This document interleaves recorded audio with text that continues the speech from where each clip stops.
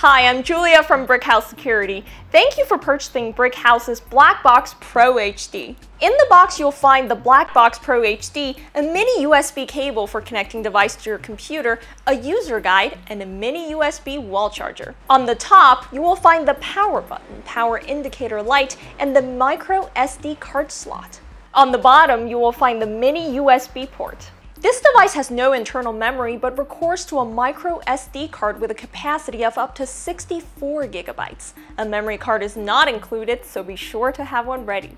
On the back side of the Blackbox Pro HD, you will find a recessed upgrade button, which can be used to upgrade the device, and a recessed reset button, which can be used to reset the device. Above that is the mode switch.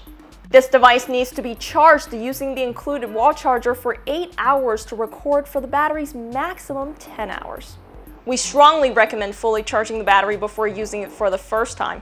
To use custom settings, you will need to use the Blackbox software so that they can be set up. Go to BrickHouseSecurity.com, go to our Blackbox Pro HD page and click on the download software link to save it to your Mac or Windows PC. Open the downloaded file and follow the prompts to install. This typically takes only a few minutes. Once installed, open the software and connect the Blackbox Pro HD to your computer with the included USB cable. From here, you can make changes to your time date stamp and your custom settings. When you're done, click on Sync Settings to DVR to save them. To use custom settings, the mode switch on the device needs to be set to custom recording.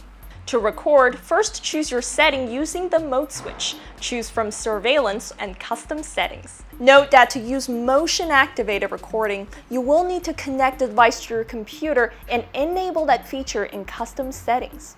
Thank you for viewing our Getting Started video for the Blackbox Pro HD.